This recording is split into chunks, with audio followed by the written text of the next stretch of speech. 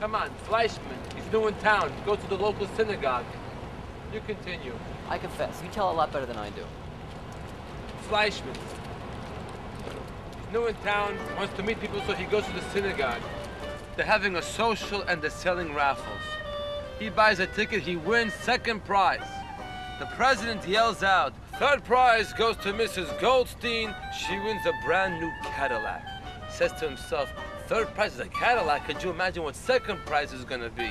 The second prize goes to our newest member, Mr. Fleischman. He wins this beautiful chocolate cake. Chocolate cake? They give her for third prize a Cadillac and me second prize a chocolate cake. What kind of a putz do they think I am? He goes over to the guy and says, hey, what kind of a putz do you think I am? You're giving her a Cadillac and me a chocolate cake? So he says, hey, this is no ordinary chocolate cake. This cake was baked by the rabbi's wife. He says, fuck the rabbi's wife. He says, no, that's first prize. That sure passed the time, Mendel.